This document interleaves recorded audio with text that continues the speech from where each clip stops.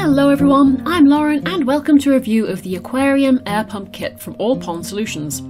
This is the Ap-3 kit, and as you can see it is a dual output, which is important for me because I have numerous tanks, but if you're looking for just one outlet then they do have a smaller version of this pump called the Ap-1.5, which is much the same in terms of design, it just has one outlet rather than two. In this review we're going to be taking a look at what you get in the box, how to set the pump up and how well it works, as well as its overall design and build quality.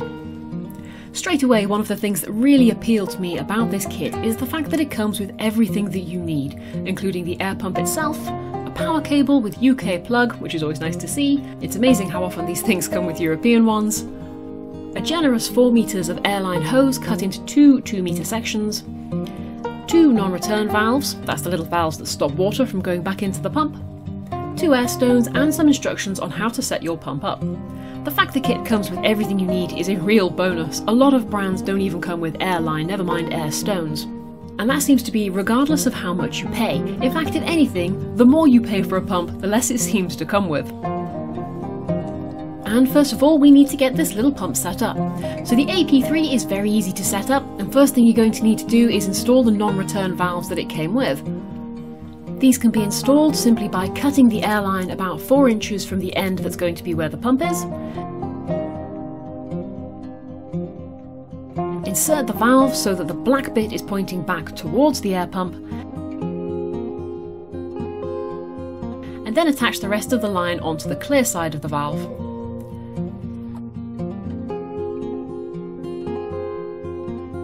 Do this for both sides, and then to the other end of the airline you can attach the air stones and we are all set to go. You can plop these into the water, switch on the pump, and we will see how well it does its job. Now, my little test tank is only about 25 litres, and that's just so that we can see clearly what's going on. The pump itself actually runs on 3 watts, so it's only really small and it's nice and cheap to run, but it still delivers 3 litres of air per minute, which is perfectly adequate for a medium-sized tank of say about 200 litres. As you can see, it produces quite a dense stream of bubbles, giving plenty of movement to the water in the tank. And this is using the full 2 meters of airline that it came with, and the pump itself is about a meter below it sitting on the floor at the moment. And as you can see, it's doing a great job. It's a surprisingly powerful little pump considering how small it is. If you want to turn down that pressure and flow, then the pump does have this little dial on the front to do so. And this is the pump running at full power.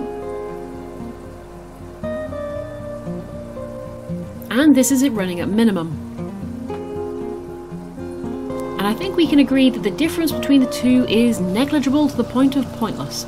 Might as well just have had one speed for this pump. It's really not going to make much difference if you play around with the dial.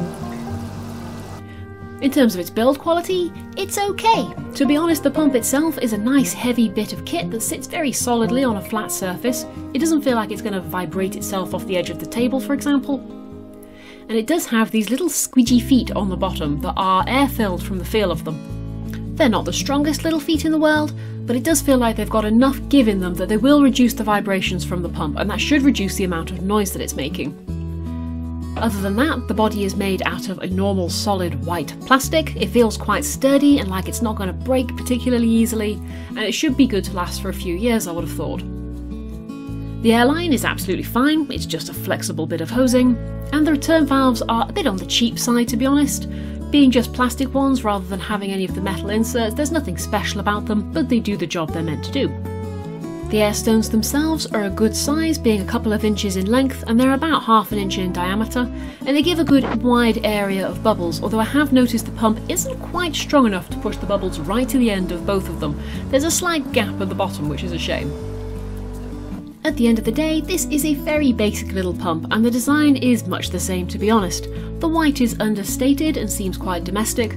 The black dial on the front does have writing on it to say which way makes the flow stronger or weaker, but it's so small and being black on black you're never going to read it anyway. And considering the fact that it doesn't seem to change the flow, you'll never use it neither. One thing I do really like about the design though is that they've added this little hook on the front. They know that people running these pumps all day, especially if you've got them in a bedroom or a living room, tend to prefer to hang them up just so that it doesn't vibrate against anything and cause a noise. Which of course brings us to the all-important question: is it quiet? Here it is running on a table. Its little feet do quite a good job at reducing noise, but it is a fairly noisy little hummer and it has got quite a persistent buzz to it. Here it is on a towel. It's certainly a lot quieter compared to being on a solid surface, but certainly not silent by any means. And here it is hanging from its little hook. With no parts touching a solid surface, it's obviously going to be the quietest of them all, and to be honest though, it does still have quite a strong hum to it.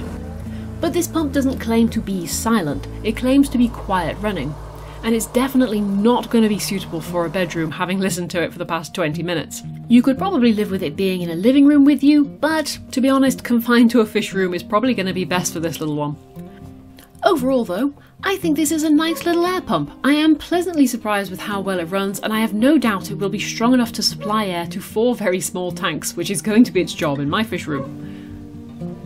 Some of its features are a bit pointless, like changing the flow, but to be honest, if you were looking for a very low flow for a fry tank, for example, then this was never going to be the pump that you would go for. It is much too strong for anything like that. And of course, on the plus side, it came with everything else that you need to set it up straight out of the box. No messing around trying to find air lines and valves and all the rest of the gubbins these things need to run. It's just got what you need right there so you can get started straight away.